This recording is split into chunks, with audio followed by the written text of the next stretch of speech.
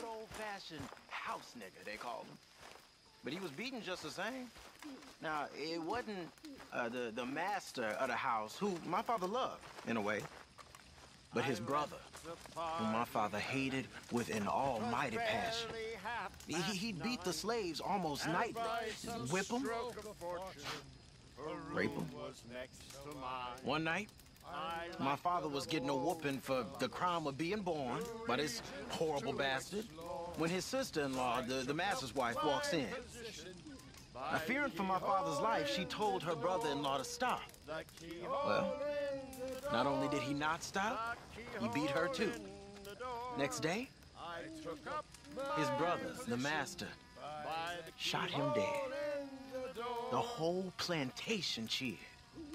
The master gave my father his dead brother's watch and told him as he did so, time will catch up with us all. A year later, he set them free and hanged himself the very next night. My father gave me that watch. Beautiful, big pocket watch it was. And now, I've gone and lost it fleeing Blackwater. When I get some spare money, I'ma buy myself another one to honor both my father and them folks that saved his life. I opened wide that door, and with tiny silent footsteps,